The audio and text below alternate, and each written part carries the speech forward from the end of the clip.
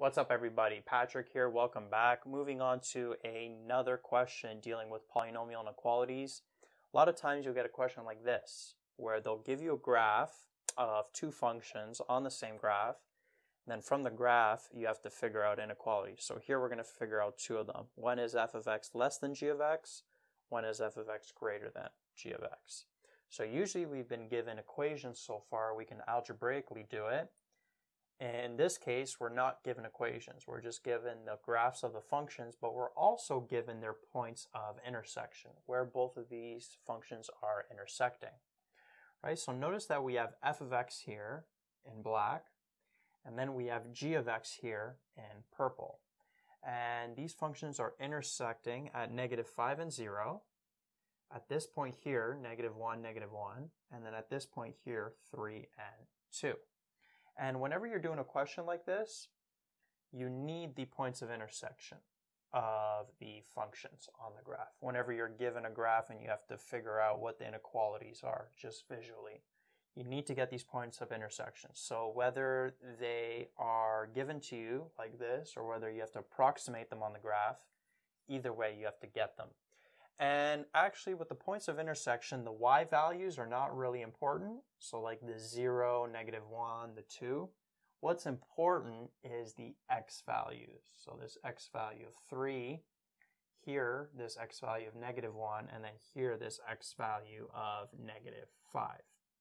Because that's the intervals that you have to look at, right? From -infinity to -5. From -5 to -1, from -1 to 3, and then from 3 to positive infinity. The y values you're not really going to be using when answering these inequalities, right? Whenever you're answering an inequality question, the answer is always in terms of the x values. So I thought I would just make a remark on that. So let's start off with this one. When is f of x less than g of x? Well, you basically have to look for when is the graph of f of x going to be below the graph of g of x. Because if it's below it, it means the y values are less than the y values of g of x. So notice how in this first interval from -infinity, or from -5 to -infinity, f of x is below g of x. The y values are less than g of x. So that's actually one of the intervals, right? So when x is less than -5. And if you want to put this in set notation, it would be from -infinity to -5. So interval notation or set notation. So that's one interval where the graph of f of x is below g of x. What about in this interval here between -5 and -1? Well, notice how f of x is greater than g of x. It's above g of x. So that's actually going to be one of the intervals here. So let's actually write that. So between -5 and -1, right? F of x is above g of x. The y values are greater. If you want to put this in set notation, you can write x as an element between -5 and -1. Let's move to this interval here between -1 and 3.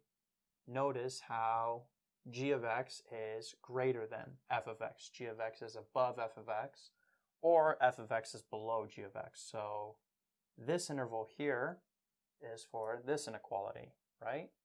F of x is less than g of x. So when x is between -1 and 3, or when x is an element between -1 and 3. That's another way to write it. Interval notation or set notation. And then this final interval here, f of x is always going to be greater than g of x. So that's this inequality. So when x is greater than 3, or if we want to put that in set notation, x is an element from 3 to positive infinity.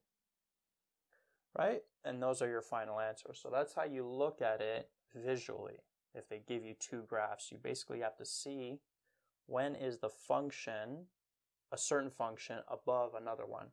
And you want to look at it in intervals. And the intervals are dictated by the x values of the points of intersection, right? So point of intersection here at an x value -5, here at an x value -1, and then here at an x value of 3. We don't really care about the intercepts of the functions, right? They may actually give those to you in a question just to trick you, because we're not looking at just when a function is greater than 0 or less than 0. We're looking for when a certain function is less than another one or greater than that other one.